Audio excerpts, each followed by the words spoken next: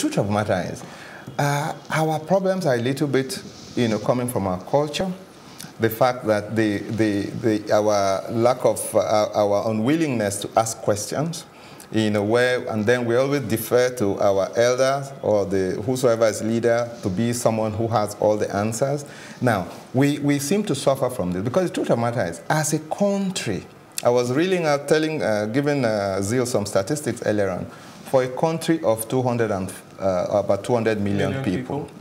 We have only, and the numbers of companies we have only 240 companies as at the last time that have quality management certification. What does that mean? It means that a set of people who set out deliberately to create a vision, to plan how they're going to get it, and then keep measuring as they go along.